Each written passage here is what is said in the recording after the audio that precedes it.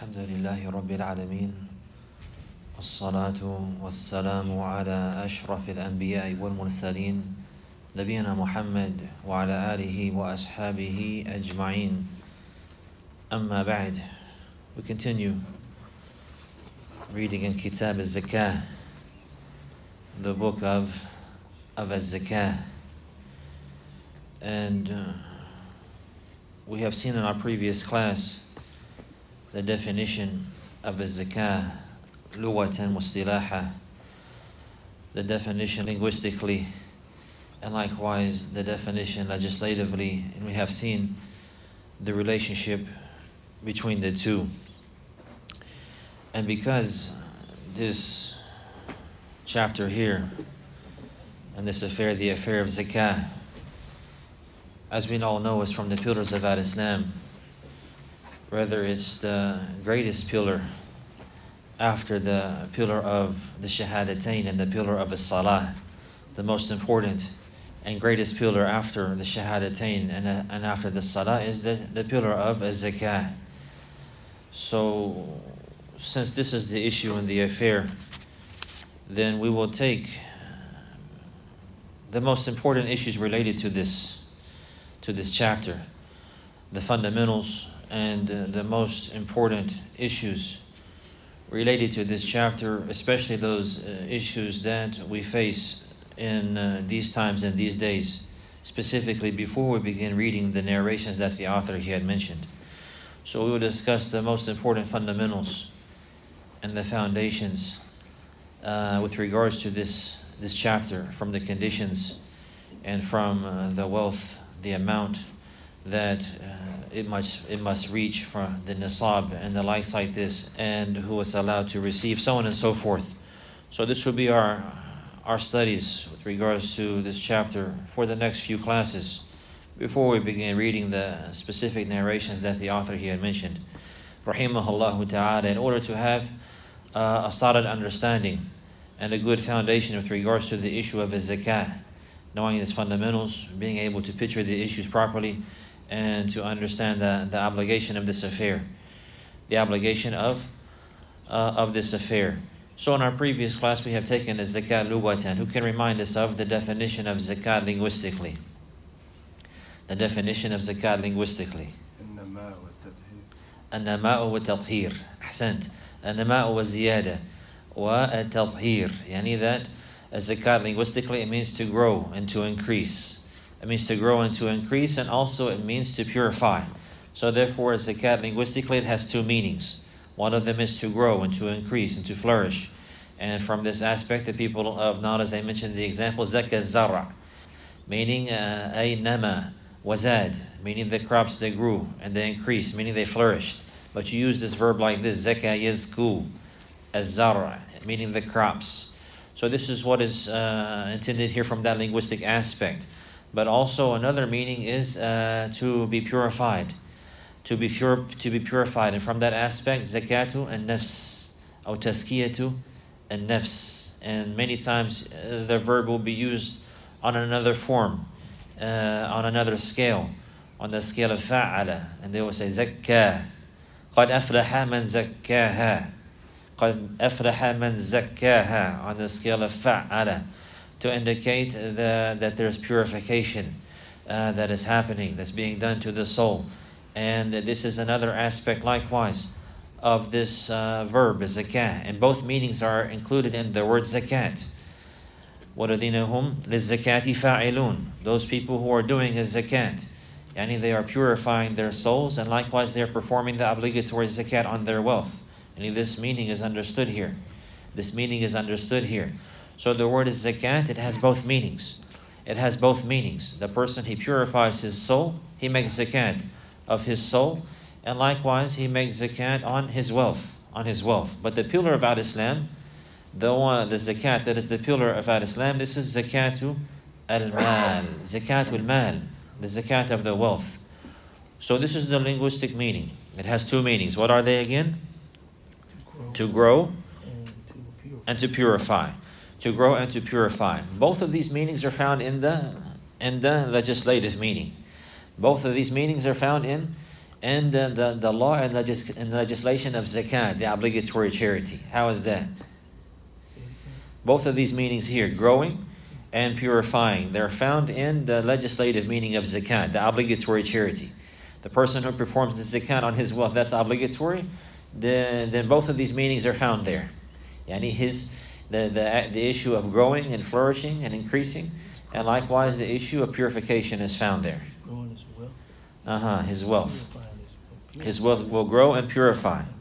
So if he has $1,000 and he had to give $25 in zakat, then he'll have his wealth grows. His wealth grows. Is that what you're saying? Or you take 25 from it. You take 25 from it. So now it becomes how much? $9.75. $9.75. So did his money grow? ما نقصت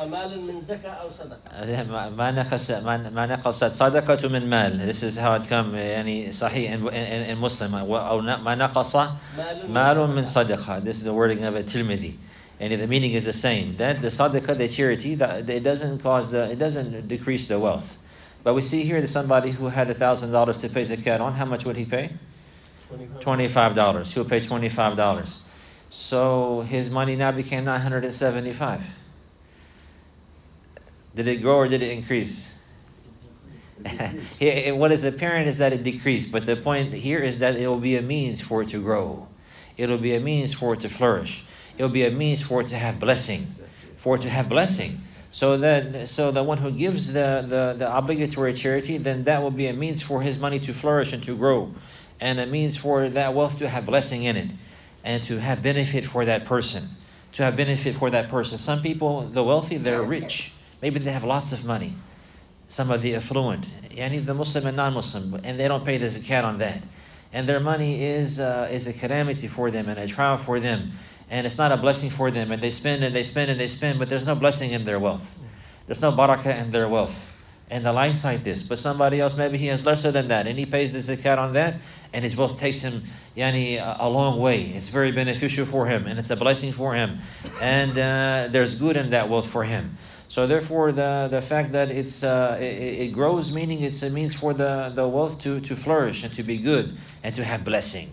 To flourish and to be good and to have blessing. And many times the people who have the obligation of zakat on their wealth and they perform that, they'll find that their wealth actually increases. And by the next year, they have double that or more. They have double that or more. And the likes like this, their wealth will have blessing in it, and it will actually grow. And it will actually grow, alhamdulillah. And likewise, those who give charity, likewise, the non-obligatory charity. The non-obligatory charity, many times, those people who do that, they give this money, they find that they'll give $100 in return, they'll have $700. Or in return, they'll have double that, or triple that, or multiplied. Yani as Allah wills and decrees. The people who give up their wealth for the sake of Allah, many times Allah Azza wa Jal, He multiplies that for them. He multiplies that for them. So from this aspect, yani this is what is intended. It grows. It's a means for the wealth to grow and to flourish. And also, it's a means of purification. So the law of zakat, or the legislation of zakat, is a means of purifying. It's a means of purification. How is that? We spoke about 3 aspects in our previous class. 3 aspects of purification that come from the issue of zakat. It purifies the wealth. It purifies the wealth. من أدى زكاة ماله فقد ذهب عنه شره.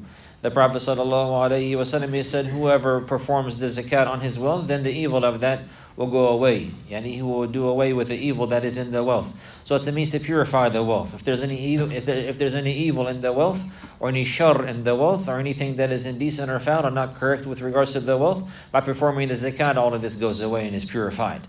All of this goes away and is purified. This is one aspect. It purifies itself from stinginess, I think. Ahsanta. And also it purifies the one who performs the zakat. It purifies his soul from greed and from stinginess. It purifies his soul from greed and from stinginess. So the one who gives the zakat, yani he is purifying his wealth. It's a means to purify his wealth. And also in the purification of the wealth, this is also from the aspect of how it will be able to grow. Because whenever it's pure from filth and pure from being mixed with haram and that which is not good, then now it has nothing to do except for to grow and to flourish. And whenever there's the evil is removed from that, And whenever the filth is moved from that, at this time it will be able to grow and to flourish. So this is the aspect. Also, the one who gives the zakat, by giving up that portion of wealth, and by giving up that money that he loves and desires, this is purifying his soul from stinginess and from greed. It means to purify his soul from stinginess and from greed. This is two aspects. There was one more aspect. But now we're talking about how the relationship of purification, how the purification occurs with the zakat. In our previous class, we mentioned three aspects. One of them, it purifies the wealth. The second one, it purifies the soul of the one giving zakat. Huh? The one taken. Who is that? The ones who receive the zakat. The poor and the needy. The poor and the needy. How does it purify them? From jealousy. It purifies their hearts likewise from jealousy and having hard feelings towards the wealthy and towards the rich. So whenever the person he performs his zakat and he gives it to the poor and to the needy, many times the poor and the needy, they'll look at the wealthy. They'll look at the wealthy, and if they're not careful, then jealousy will enter their hearts, and they'll be jealous of them, and they'll have enmity in their heart towards them, and they'll have hard feelings in their heart towards them, and the likes like this. This is all from the whispers of shaitan. This is all from the trials of shaitan. But by giving the charity to them, by the wealthy having concern with them and care for them and giving them the charity, that's obligatory, and taking care of this obligation, this also purifies their heart from that. They will see that their brothers are fulfilling the obligations of zakat, that their brothers did not forget about them or neglect them, and the likes like this. Although Allah had given them wealth and the likes like this, they did not neglect them, and they took care of them, and they gave them their rights. They gave them their rights. So likewise, this is a means to purify the hearts of the poor and the needy as well, from jealousy and from having envy and from having bad feelings towards the wealthy. So therefore, zakat is a purification. From this aspect, likewise, a means of purification. A means of purification. Who can remind us of the legislative definition? MashaAllah.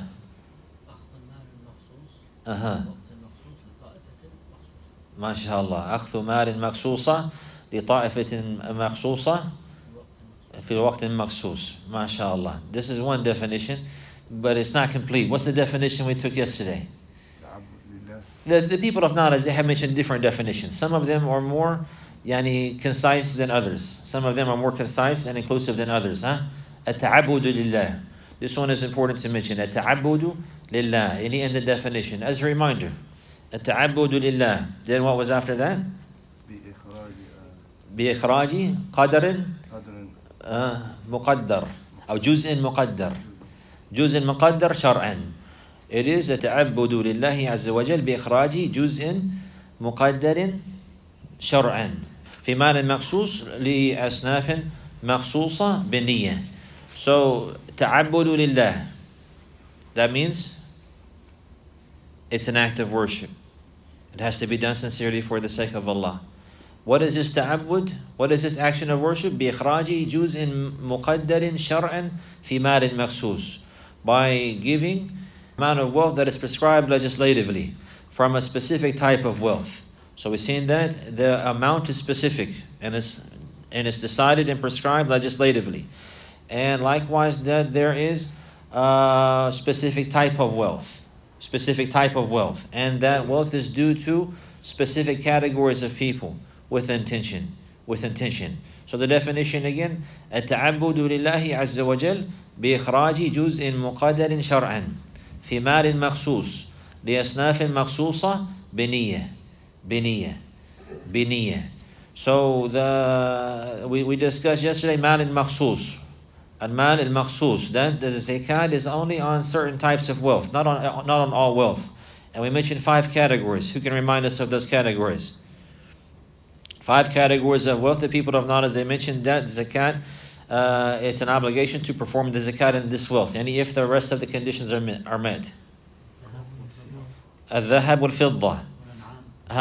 They say الذهب والفضة. They call this in this chapter so that we can also learn vocabulary, words that are important terms in this chapter. And naqdan. What they mean by that, the two naqd. يعني الذهب والفضة, gold and silver. Also here they say وما يلحق بهما. وَمَا يُلْحَقُ بِهِمَا, and that which is also included there. So the first category is gold and silver, and that which is also included with gold and silver, which is cash money. Cash money, the money, and nuqud. Yani bil-waraq, and the likes like this, whether it's with waraq or hadid, yani whether it's paper money, or likewise if it's the coins. All of this is considered the same. This is all considered under the category of gold and silver. The dollars that we have today, the dollars and the cents and the reals and the likes like this, all of this money here, the currency is included in this point here. Al-dhahab wal-fiddah. You understand that? There's details. We take the details later. Just little by little, we want to study this chapter good, and we have a thorough understanding of this pillar of Al-Islam. This pillar of Al-Islam. That's the first type. An-naqdan. You gathered two of them. The second one we say az-zuru' wa thimar. Az-zuru' wa thimar. Or we say ma tukhrijuhu al-ard. Ma tukhrijuhu al-ard. Yani min al-nabat. That which the earth produces from grains and the likes, from grains and the likes. And this is also specific. It's not just anything that comes from the earth. For example, tomatoes, yani come from the earth, and the likes like this, dates come from the earth. Not all of them are included. They're specific ones. We study those in its time. Right now, we just want to discuss where the wealth is. Where the wealth is. So that which is produced from the earth, meaning the crops. But there's specific ones likewise. Specific crops that are mentioned there. So we have the gold and the silver, we have the crops, and then bahimatul an'am. Bahimatul al-an'am. What is intended here? The cattle. The ibil, and the baqar, and the ghanam. The camels, and the cows, and the sheep, or the goats. Likewise is included here. The camel, and the cow, and the sheep. Along with the sheep, the goats. The goats and the sheep, they're the same. They're the same. So there's also zakat here. There's also zakat here, but there has to be nisab. This is another issue that will come later. This is along with the next conditions, along with fulfilling the rest of the conditions. Right now, we just want to know where is the zakat at. What is the mal al-maqsus? What is the mal al-maqsus? It's these affairs here. There's also other conditions that must be met. So not everybody that has a cow has to pay zakat on his cow. Not everybody that has gold has to pay zakat on his gold.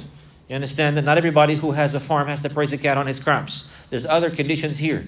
But we're just talking about these affairs here because this is where the zakat is. This is where the zakat is. This is where the zakat will be performed on, if it meets the rest of the conditions. So we have the gold and silver, and that which is with that from the cash, and then we have that which is the produce from the earth, which are the crops, and we have the cattle, which is the camels and the cows and the sheep and goats. And then after that we have urud at-tijara.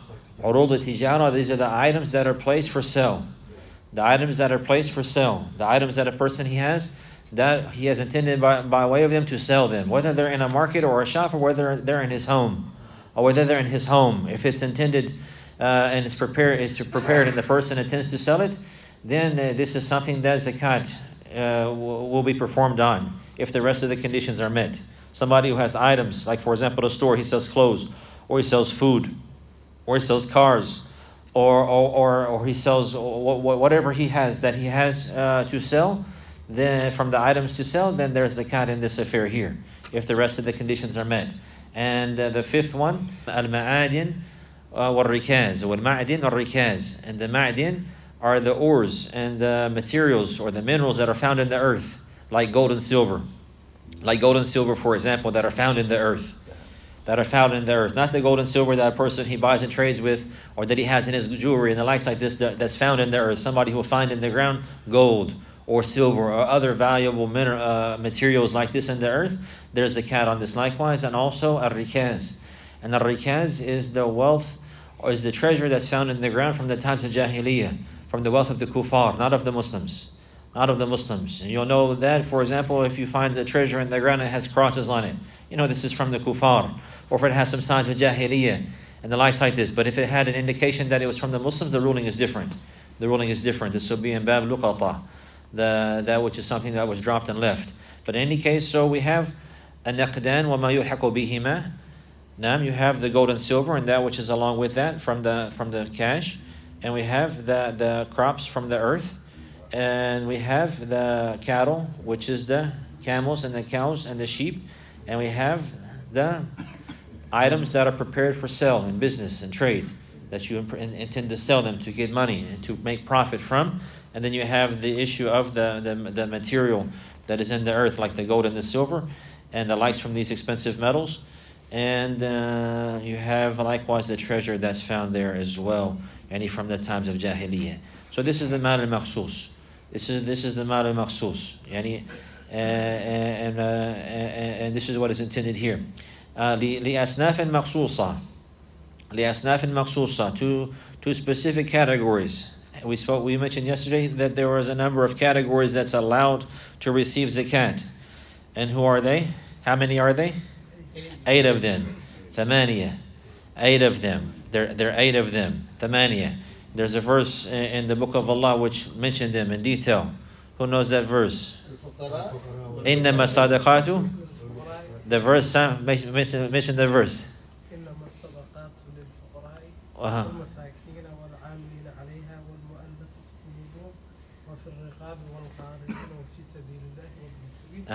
فريضة من الله, an obligation prescribed by Allah. Wallahu alimun hakim, and Allah is the most knowledgeable and most wise. Ahsant. So these are the 8 mentioned in that verse. What are they again? Al-Fuqara and Al-Masakin. Ibn al-Sabil. We'll mention them in order of the verse. If we memorize the verse, it's easy. Al-Fuqara wal-Masakin. The poor and the destitute. We discussed yesterday the difference between Al-Fuqara and the Masakin.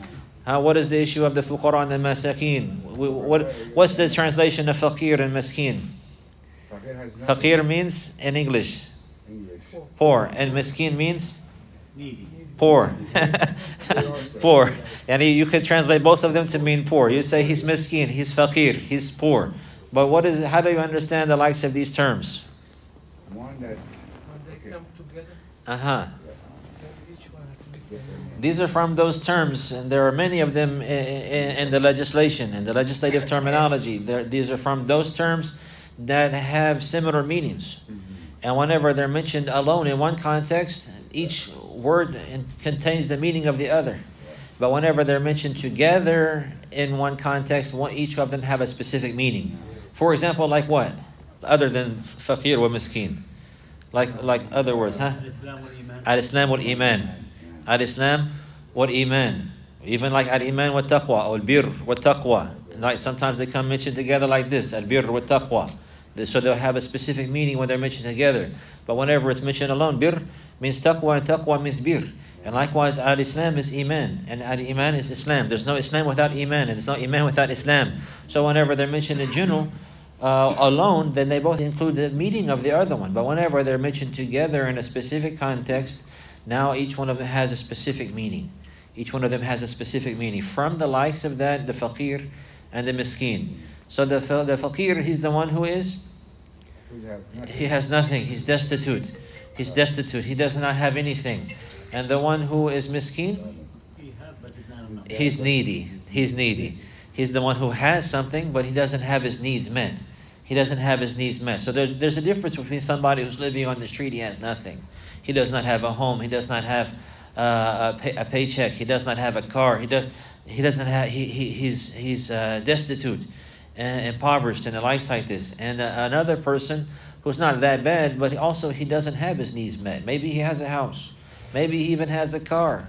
Maybe he even has a job, but he doesn't have enough to pay his bills. He doesn't have enough to pay his needs, or he pays his bills and then he doesn't have enough for his food, or he has, like he's like this, he's struggling, he's needy. When the month goes by, all of his needs are not covered. All of his needs are not covered. And the likes like this one is called miskin. So the point is that this is the foundation for giving zakat, the fundamental, for those who deserve it, and both of them are included. But also there are 5 other categories. After that, Allah He mentioned وَالْعَامِلِينَ عَلَيْهَا. Al-amilina alayha, and those who work for the zakat. What does that mean? The one who the Muslim ruler appoints to go and to gather the zakat. The one who the Muslim ruler appoints to go and to gather the zakat for him. It's allowed for him to get the zakat. It's allowed for him to receive the zakat. Huh? The Muslim Brotherhood.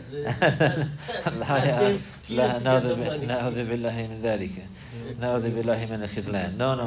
This is something prescribed by them. Somebody will not do that and they say, well, I deserve this much. And then he'll take his own portion. And he'll decide how much. What is intended here, and Allah knows best, is that these people are allowed to receive the zakat. The poor person, likewise, he will not tell you how much to give him. He'll be given an amount that will suffice him. And the origin with the poor people and the people of knowledge, as I mentioned, is that the poor man in the Islamic lands, he'll be given from the zakat ma yakfihi li sanatihi. He'll be given from the zakat that will suffice him for a year. He'll be given from the zakat that will suffice him for a year. And the person who is poor, he can't get by, and the likes like this, and then the ruler will give him a portion that will suffice him for the year. He will not be poor anymore. Alhamdulillah. It's the beautiful thing about Islam. Somebody thinks he's going to give a zakat, he's going to give the poor man $100. And this is allowed. Alhamdulillah, he can accept that, but the legislation is like this, and this is what is prescribed. If it's established properly in the Muslim land, the poor people, they will be given enough for their year to suffice them. They'll be given enough for their year to suffice them. They'll be brought out of poverty for the year. They'll be brought out of poverty for the alhamdulillah. So the point is, those who work and those who go and gather the zakat, for example, they're going to go and gather, they're going to be sent to the farms. They're going to go gather the crops. They're going to go count the heads of the sheep. They're going to go count the heads of the camels. They're going to go count the heads of the cows and the likes like that, and they're going to take the portion that is prescribed. And they're going to bring those animals and that zakat to the ruler, or to the designated area and the likes like this. To the designated area and the likes like this. As for those who have money, then it's on them. It's a trust between them and between Allah. That they will come and they'll say, I have this much money zakat, I have to pay it. Like this. It's not mentioned that the Prophet ﷺ sent people to the different jobs and the different people to ask them, how much money do you owe? How much money do you owe? How much money do you owe? But the people who were sent out that were working to gather the zakat, they're gathering the animals and the crops. They're gathering the animals and the crops. So this is what is intended, and Allah knows best. So these are the ones who are working for the Muslim ruler and at his charge and at his hand, and it's allowed for them to receive from that money some pay, any for their efforts. This is called al-amilina alayha.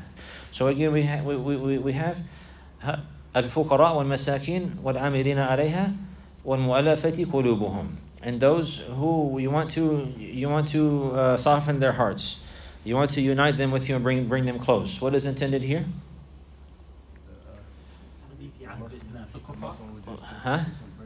The kuffar is one of them.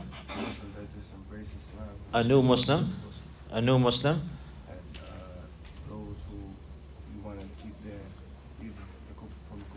from So the mu'allafa qulubuhum, what is intended here is to unify the hearts. That's what mu'allafa means, literally. To unify the hearts. So there's people you want to soften their hearts towards Islam or towards the Muslims.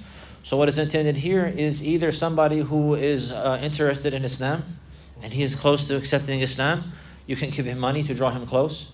Or somebody who is already a Muslim, but he's a new Muslim and maybe he's not stable yet, you give him money in order to make him firm. Or someone who is a non-Muslim, he's a disbeliever, but if you give him money, he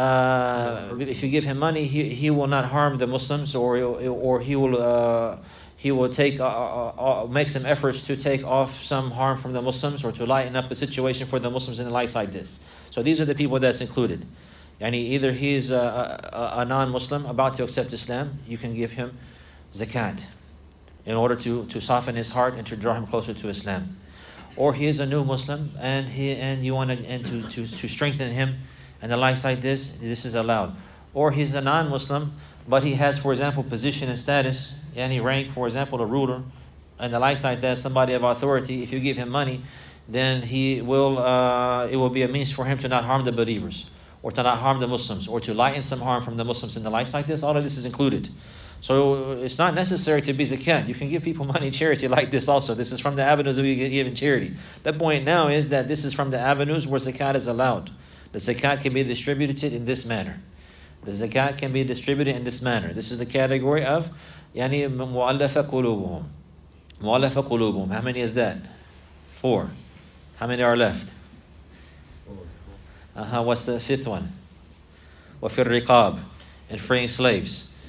والغارمين. The غارمين, they're people who have debts. People have debts. There's details in each one of these affairs likewise. It's not just an absolute sense. Yani those who have debts. So to pay off somebody's debt, if the requirements are met likewise, the zakat can be used for this affair. The zakat can be used for this affair.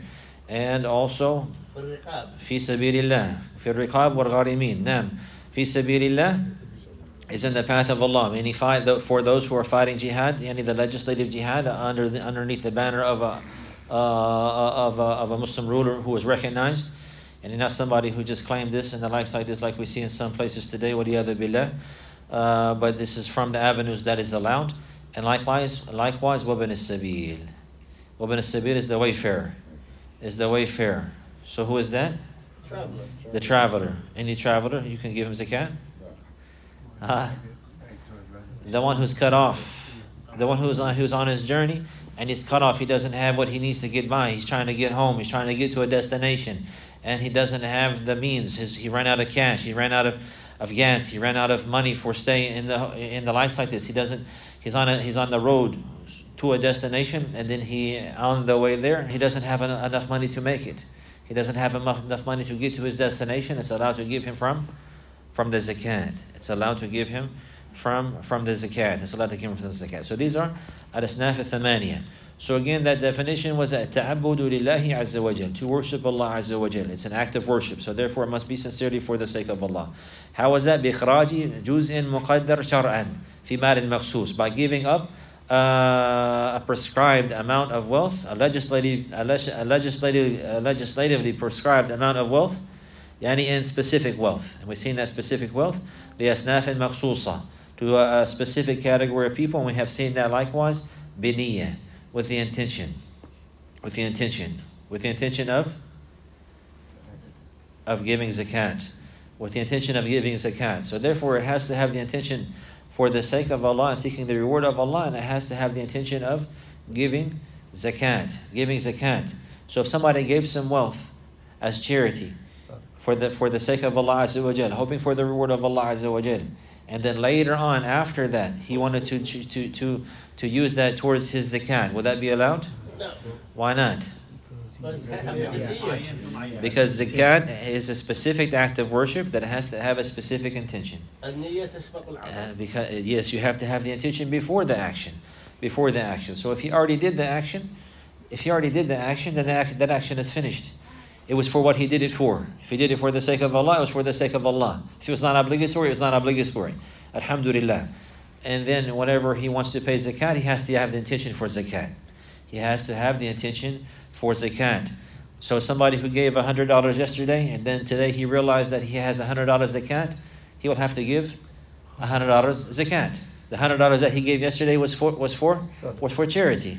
Alhamdulillah. And that does not remove the responsibility of the 100 that he has today, because the 100 that he has today is an obligation for zakat, and that requires the intention to be performed along with the action. The intention along with the action. We understand these issues here. Alhamdulillah. Alhamdulillah. So now we discuss the issue of the obligation of zakat, or the ruling of zakat. Or before that, the virtue of the zakat. We started yesterday to talk about this. The virtue of zakat, we have seen that this is a pillar from the pillars of Al-Islam. It's the third pillar and the most important pillar from the pillars of Al-Islam. And from the hadith of Ibn Umar radiyallahu anhuma, that is muttafaqun alayhi, buniya al-Islamu ala khamsin. And from it, ita' zakat, the third one, shahadati an la ilaha illallah wa anna Muhammadan Rasulullah, wa iqam as-salat wa ita' zakat. It's the third pillar from the pillars of Al-Islam, and it's the most important pillar after the pillar of as-salat. It's the most important pillar after the pillar of as-salat, and it has been ordered.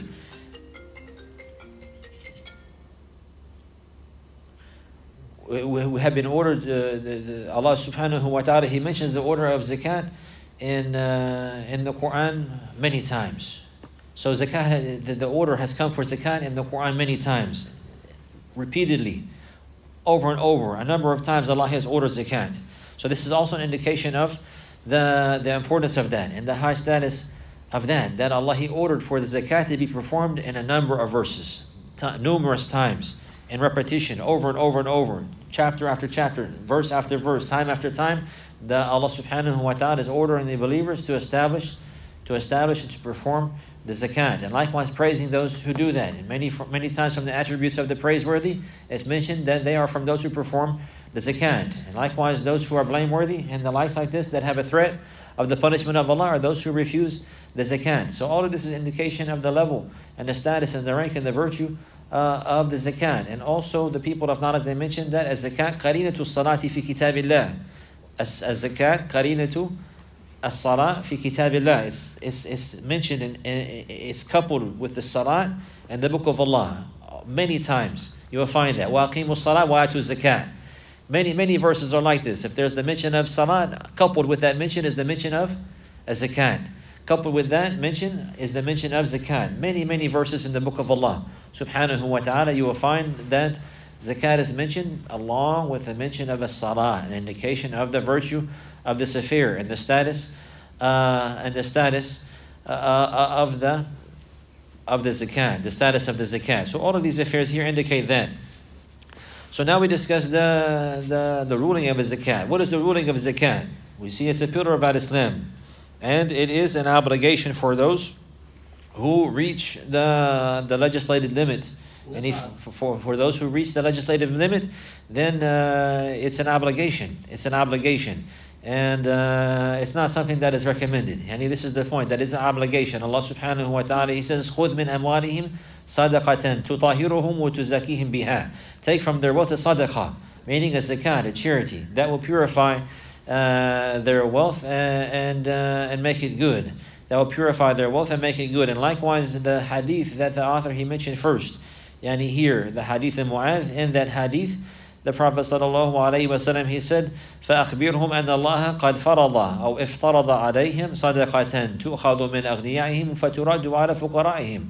That indeed Allah has made a charity obligatory upon them, that is taken from their wealthy and given to and distributed amongst the poor. So it is an obligation. It is an obligation. Zakat is an obligation that must be performed. It's mandatory. It's mandatory. So this is something that's very important. It's a right. It's a right of Allah subhanahu wa ta'ala. From one aspect, He made it obligatory. To fulfill that obligation is a right of Allah. And also it's a right that the poor they have. It's a right that the poor they have upon the needy. Allah subhanahu wa ta'ala, He mentioned likewise about that. وَفِي أَمْوَالِهِمْ حَقٌّ لِلسَّائِلِ وَالْمَحْرُومِ. Then Allah subhanahu wa ta'ala, وَالَّذِينَ فِي أَمْوَالِهِمْ حَقٌّ مَعْلُومٌ. So this is a right. Their wealth, there's a right on this wealth. And those who are wealthy, they have the poor, they have a right on that wealth. So therefore it's an obligation. Stemming from here, the people of knowledge, they discuss the issue of the one who denied the zakat. The one who denied the zakat. And there's a consensus with regards to the one who denied the obligation of zakat. The one who denied the obligation of zakat, he's like the one who denied the obligation of salah. He is a disbeliever by consensus. Those who deny the obligation of salah, he says it's not obligatory. Or he denied the obligation of a zakat. Likewise, he said it's not obligatory. If he wants to give it, he can give it. And he's free. It's a free world. It's a free world, and the likes like this, and it's up to me, my personal opinion. If I want to give the zakat, I give it. If I don't want to give it, I don't give it. The one who says the likes of this has disbelieved in Allah in the last day. وَلِيَذُ بِاللَّهِ وَلِيَذُ بِاللَّهِ. And except in the case if he's, for example, a new Muslim. He doesn't know. Somebody who said the likes of these words, it's not obligatory for him to pray, or it's not obligatory for him to give zakat, and the likes like this. He denied that obligation. And the origin is that he's a disbeliever. This is an action of disbelief, وَلِيَذُ بِاللَّهِ, an action of leaving out Islam, وَلِيَذُ بِاللَّهِ. Except for somebody, for example, he's a new Muslim. He doesn't know. He's ignorant. He just entered into Islam recently, and he's not aware of the laws and the limits that are set. And he mentioned the likes of this, he will be excused. But in general, this is the case. So, مَنْ جَحَدَ وُجُوبَ الزَّكَاةِ كَفَرْ. The one who belied or denied the obligation of zakat, he disbelieved. وَلِيَذُ بِاللَّهِ. But with regards to the one who مَنَعَ الزَّكَاةِ, مَنَعَ أَدَاءَ الزَّكَاةِ بُخْلًا وَشُحًّا, the one who denied or prohibited or did not give the zakat because of being stingy and greedy. This one, he has a different ruling. This one, he has a different ruling. For example, somebody who grew up in a Muslim society, somebody who grew up in Medina, for example, or somebody who grew up in Mecca, for example, or somebody who grew up in a Muslim country where the society is based upon Islam. The likes of these affairs, the pillars of Islam and the fundamentals of the deen, it would not be accepted for one of them to say, oh, I didn't know. This is something that everybody in society knows. So the claim of ignorance for the likes of this person would not be accepted in these circumstances like this. And this is something that is known from Islam. Somebody, for example, the same ruling would be for salat. Somebody who lived in a Muslim land his whole life. He grew up with a Muslim family. He grew up in a Muslim society. He heard the adhan every day. And then he said, I didn't know I have to pray. I was jahil. Or I didn't know it's an obligation to make wudu. Like his jahil here would not be accepted from him. His jahil here would not be, his claim for jahil, his claim for ignorance here would not be accepted from him and the likes like this. So the same thing with zakat. And in Islamic society, this is something that's well known. That's well known. So somebody who claimed that he was ignorant and he grew up in this manner, this will not be accepted from him, and Allah knows best. As for somebody who grew up in a non-Muslim land, or somebody who was a non-Muslim and then he accepted Islam, and he's unaware of the rulings entirely, and then he claimed he was ignorant about this, and that's why he made that statement, then it would be accepted from him. It would be accepted from him. We understand the difference? So some of these affairs here in a Muslim land, in a Muslim society, in a Muslim country, to claim to be ignorant of these affairs would not be accepted from him. Certain issues, maybe other issues that had details and the likes would be accepted. His ignorance would be accepted. The people of knowledge would discuss that. But here with the fundamentals, Allah knows best, it will not be accepted. It will not be accepted. So as for the one who believes that it's an obligation to pay zakat, but he does not pay it because he's stingy or he's negligent with regards to that. He's negligent with regards to that. What is the ruling for this person? The person who he says zakat is obligatory, but then when he said pay zakat, he doesn't pay zakat. He hoards his wealth. He hides his wealth. He refuses to pay zakat. What is the ruling? Is it said about this person that he's kafir? No. What is it said about this person? He's fasiq. He's lesser than kafir. He's not a kafir. The one who denied, the one who said that zakat is not obligatory. He said if he wants to pay it, he'll pay it. If he don't want to pay it, he don't have to pay it. This one here, this is considered disbelief, major disbelief. Waliyadu billah. As for the one who agreed and he admits and he believes that it's an obligation, but then he refuses to pay that out of stinginess and greed. What is the ruling for this one? He's a fasiq. He's a corrupt and wicked individual, and he's upon a foul way. His iman is deficient, and his faith is weak, but he's still a believer. He's still a believer. If he died in that manner, he would be from those people who are under the will of Allah, and they have the threat of the punishment, and he from those who believed. So this is something that is considered a major sin, but it's lesser than disbelief. It's a major sin, but it is lesser than disbelief. Allah subhanahu wa ta'ala, He mentions وَالَّذِينَ يَكْنِزُونَ الذَّهَبَ وَالْفِضَّةَ وَلَا يُنْفِقُونَها فِي سَبِيلِ اللَّهِ فَبَشِّرْهُمْ بِعَذَابٍ أَلِيمٍ. That verily those who hoard up the gold and the silver and they do not spend it in the path of Allah. وَلَا يُنْفِقُونَها فِي سَبِيلِ اللَّهِ. What is intended here? لَا يُزَكُّونَها. They don't perform the zakat on it. The wealth that a person he holds, the gold and the silver and the money that he holds, if he does not pay the zakat, it's considered a kanz. It's considered that he's hoarding up wealth. But if he pays the zakat on that, it's not considered a kanz. Even if he has lots of wealth.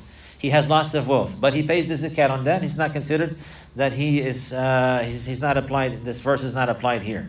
So the threat is here for those people who hoard up the wealth and they do not pay the zakat on that. فَبَشِّرْهُمْ بِعَذَابٍ عَلِيمٍ. Then give them the tidings, they give them and inform them of a painful punishment. Allah subhanahu wa ta'ala, He mentions يَوْمَ يُحْمَى عَلَيْهَا في نار جهنم فتكوى بها جباههم وجنوبهم وظهورهم هذا ما كنزتم لأنفسكم فذوقوا ما كنتم تكنزون. And then Allah subhanahu wa ta'ala, He mentions on the day that it will be heated in the hellfire. Any of the wealth that they used to hoard up, it will be a means of punishment for them. It will be heated in the hellfire, and then their foreheads and their sides and their backs will be branded by way of it.